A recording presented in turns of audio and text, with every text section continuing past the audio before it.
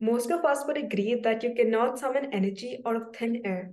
Yet, turns out, energy can be extracted from a vacuum by energy transportation at a quantum level. A quantum vacuum is a weird type of nothing. The laws of physics do not allow any system to settle down to a state of exactly zero energy. Therefore, even a vacuum must have fluctuations in the quantum fields that engulf it. These fluctuations fill every field with a certain amount of energy, called zero-point energy. A system with this type of energy is known to be in the ground state.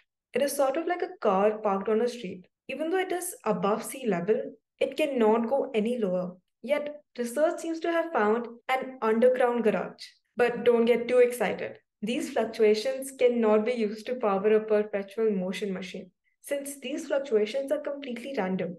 Imagine hooking up an imaginary quantum battery to a vacuum. Half the fluctuations would charge the battery and half of them would drain away the power. Despite this, we know that quantum fields are entangled, which means the fluctuations in one spot tends to match the fluctuations in another spot. Confused? So let's instead imagine two physicists, Anna and Bob. Bob needs energy because he wants to charge that imaginary quantum battery.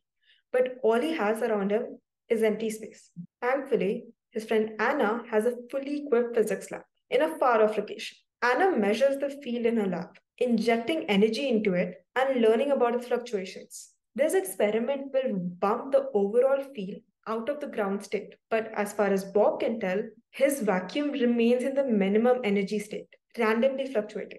But then Anna texts Bob about the findings of the vacuum around her location, which basically tells Bob when to plug in his battery. He can then use this new knowledge to prepare an experiment that extracts new energy from the vacuum, but only up to the amount injected by Anna.